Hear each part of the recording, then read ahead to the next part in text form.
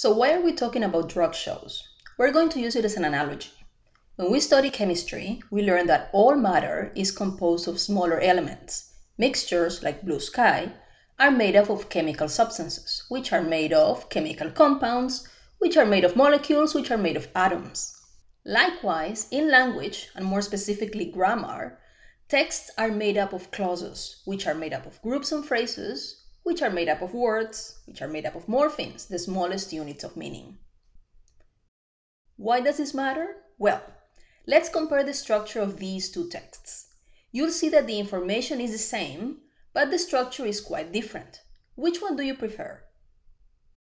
So in text A, we have 6 sentences. We know this because there are 6 full stops. There are also 6 clauses. A clause is a grammatical unit containing a verbal group. In comparison, text B is only 1 sentence, 1 full stop. It contains 2 clauses because there are 2 verbal groups, tells and diagnosed. This clause is expanding the information about the chemistry teacher. We call it an embedded clause.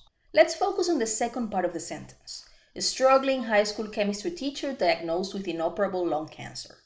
This is a long noun group. Long noun groups are common to academic writing because they can encapsulate lots of information like he has no money, he works in a high school, and he teaches chemistry. The distinction between academic and non-academic writing is not black and white. It's more of a continuum.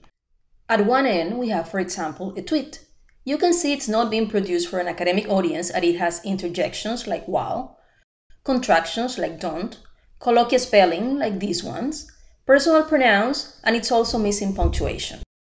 Here's a more academic text. Where do you think it comes from? You can pause the video to read it.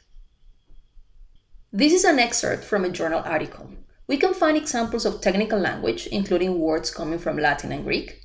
We also have quite long nominal groups. This one, for example, has 7 words. And there are no contractions or personal pronouns.